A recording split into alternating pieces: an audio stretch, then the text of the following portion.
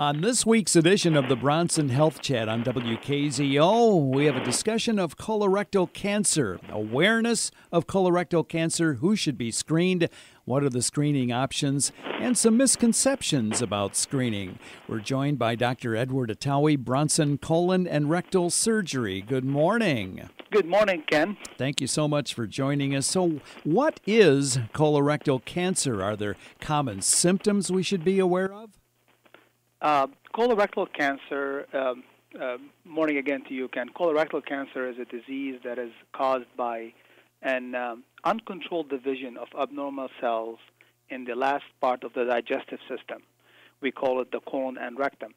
This is the waste management area, if you may think, of all the foods that we eat prior to expelling it to the outside.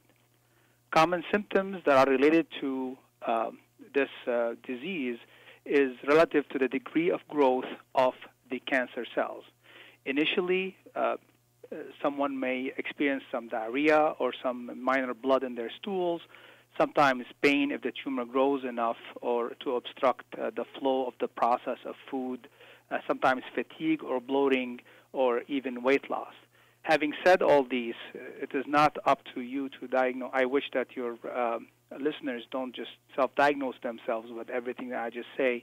It is always very important that they check with their providers before they just listen to me on the radio and start making these assumptions. So I always encourage anybody who has, or is thinking about this to always check with their providers prior to making any medical decisions. Who is at risk for colon cancer? Well, colon cancer has been documented at all ages, unfortunately. But the majority or the most at risk are those who are over the age of 50. And most recently, in the past couple of years, we've seen studies that have shown also patients over the age of 45. As age is the biggest risk factor, people also with family history of colon cancer or people who've had prior encounters with these cancers or polyps would be considered at high risk. If I fall into that increased risk category, which I do as far as age goes, is there anything I can do or someone can do to improve my odds of not getting colorectal cancer? Absolutely. If there's a question I would like your listeners to listen to the answer to, I would like to have them listen to this part. And that is part of the biggest part of my talk today, and thank you for allowing me on your show. And basically, I'm here to relate to your listeners that the majority of cases, this type of growth can be found and treated prior to it becoming problematic at all. By doing this, patients or people can greatly improve the odds of not having to deal with the sometimes life-threatening or life-altering treatments that are needed down the road. I think the first and the best thing to do is always have a good discussion with one's primary care provider, the doctor, the nurse providers, or the PAs that see them in the office. And while we go for the well checks, all providers have a wealth of information to provide about screening techniques, ways that we can check for this before it happens. So screening techniques I just mentioned would be something like a simple lab. Sometimes they send a stool sample. Physical exams are helpful to start, but I think the most important thing is requesting a colonoscopy, which is considered the gold standard method to check, see, remove, diagnose, and sometimes treat these polyps and tumors for good. Other things that one can do on their own is lifestyle.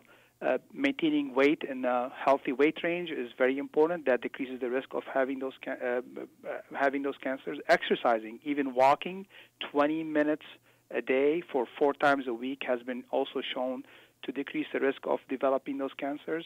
Avoiding red meat and adding green leafy vegetables to the diet are very helpful long term. So now that you've explained some of the screening options and things we can do to reduce our risk, at what age should we get screened?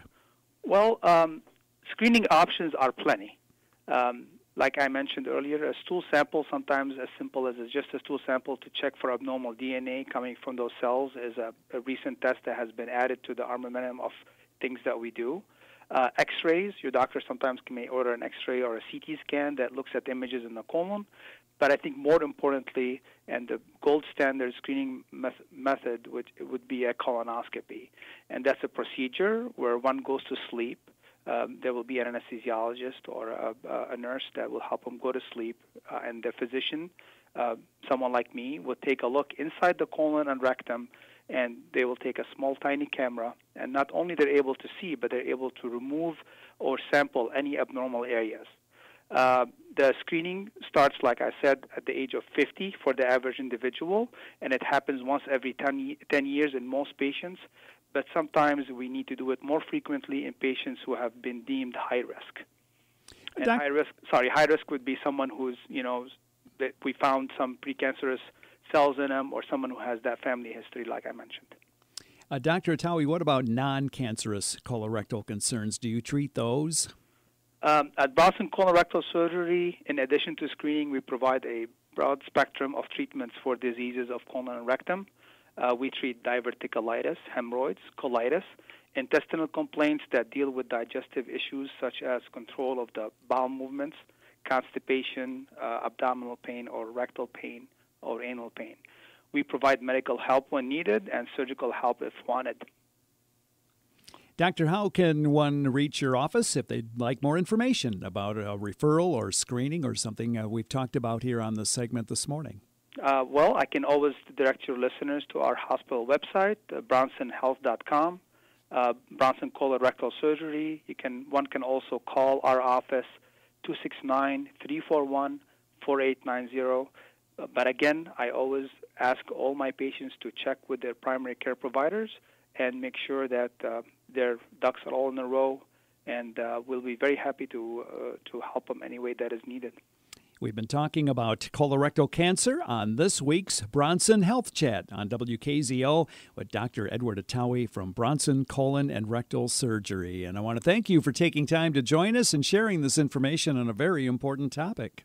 Kenneth, thank you very much, and you have a good day, sir.